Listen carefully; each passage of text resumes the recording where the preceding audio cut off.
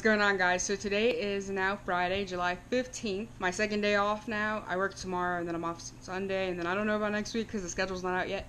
But anyways, so in yesterday's video, which I haven't edited or uploaded yet, I mentioned that I had got a gift card at the exchange. I won it. They were doing like some scratch off stuff. So anyways, it's now about 4:30 almost. I know it's late in the day, but I had a lot of appointments this morning that took a long time. So in between appointments, I went to the exchange, a different one, not the one that I normally go to, and I came across a steal of a deal and a very rare item that you'd find at an exchange. I actually found the Lews carbon fire reel. So this is an 8-bearing system. It's 7:1 gear ratio. I actually have another Lews that I use. It's a combo. I didn't buy it as a combo, but I use a Lews rod and a Lews reel, and it's actually a speed spool, and it is killer. That thing is so buttery smooth. It casts so far with very little effort.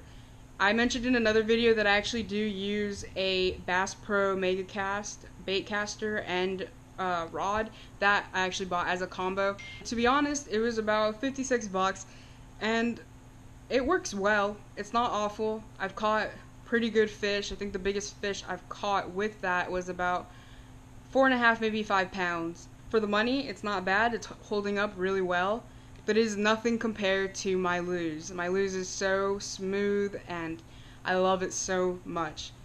But like I said, the Bass Pro setup isn't awful. It works well, especially for the money. If you're on a budget, it gets the job done. I found this, used my gift card, and actually on my little scratch off thing, I had, I believe, 10% off, so saved even more money. But yeah, I'm really excited to use this. I'm gonna go ahead and spool it up with some probably braid, and then put a fluoro leader on it. Like I said, it's almost 4:30 and it is about to rain outside, so I can't go fishing just yet. I think it's supposed to stop around 6 o'clock, so hopefully by 6 o'clock I'll be able to go out and go fishing for a couple of hours. I'm gonna go ahead and spool this up, put it on one of my other rods, and I'll show you guys what it's like when I'm done. I'm also going to be reorganizing my pond tackle bag. Alright guys, so I just organized my pond tackle box, reorganized it, put some stuff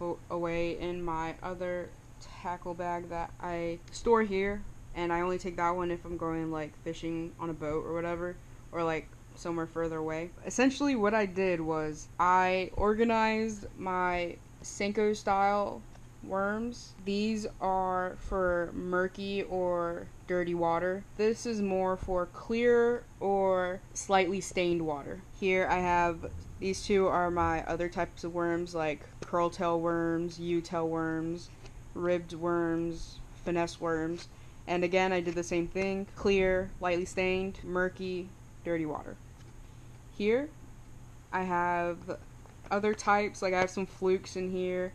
And in here, I have these creature baits, I have some baby brush hogs, some lizards, and again, dirty, murky water, clear, lightly stained.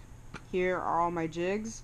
Here I have my spinner baits, my chatter baits, my buzz baits. Here I have my popper. I have some inline spinners in here. I have a frog in here. I have another frog that's like a popper. Here are some trailers that I could use for my jigs or anything else.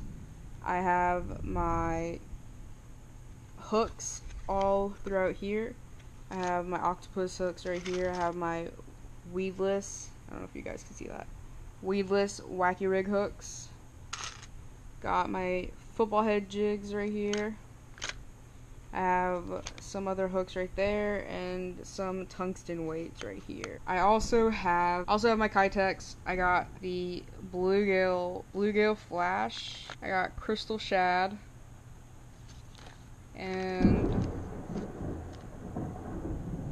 I hope you just heard that thunder.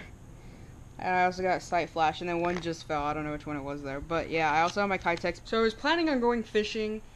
I said I would go at 6 o'clock. It's now 6:41, and I don't know if you guys can hear the thunder behind me, but it sounds awful. I'm really hoping that this thing passes by. It looks like there's a hurricane going on outside. Well guys, it's been about 30-40 minutes and it's still raining out. It's like it stopped raining. It's already getting dark. Let's go catch some fish. So I don't know if you can see me right now because it is kind of dark out now, but it stopped raining. There's just a smidge of light out right now. Alright guys, just got here. Got on the black and blue flake Senko. Alright, no bites yet, but I mean, it's dark out. It's hard to see anything. Alright guys, doesn't look like we're gonna get anything, but at least I gotta test out my new reel. Good morning guys. Today is July 17th, Sunday now, and it is 9:50 almost.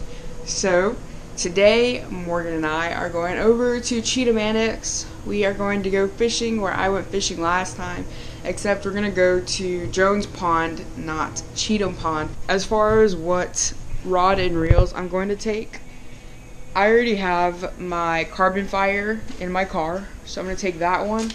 And then I'm also going to be taking my other Lews speed spool setup. So I'm probably just going to take 2 rods and reels. I don't know if that's the best idea.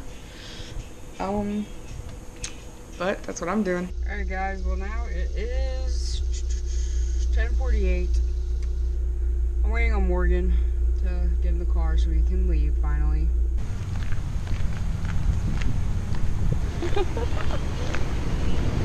Now it is.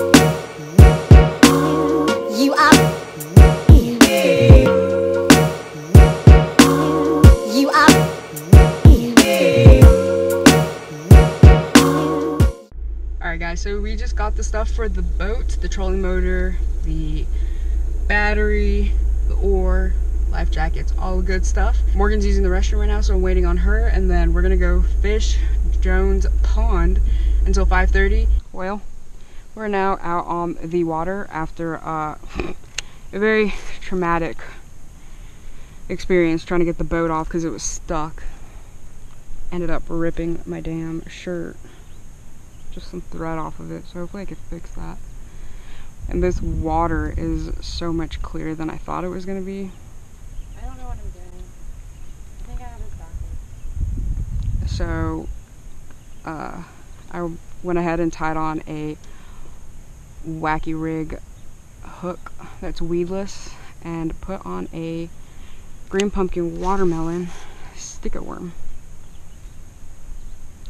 This water is so clear. I really thought it was going to be murky and dirty because all the rain. Alright, well I just had a little bite from a dink bass, but nonetheless a fish. So I'm going to try to get it back, but Morgan decided to... I don't even see Joan. Where's Joan? I don't know. We left Jones Pond. That water is so clear, but we could not catch anything. So now we're at Cheatham right now, which is where I was last time.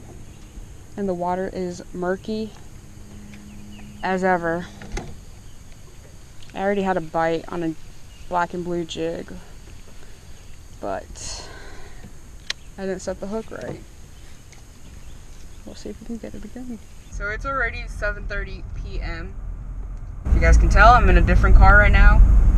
My car is at a shop getting fixed because I got into an accident with a deer in May, and when they did the repairs, they didn't do a very good job.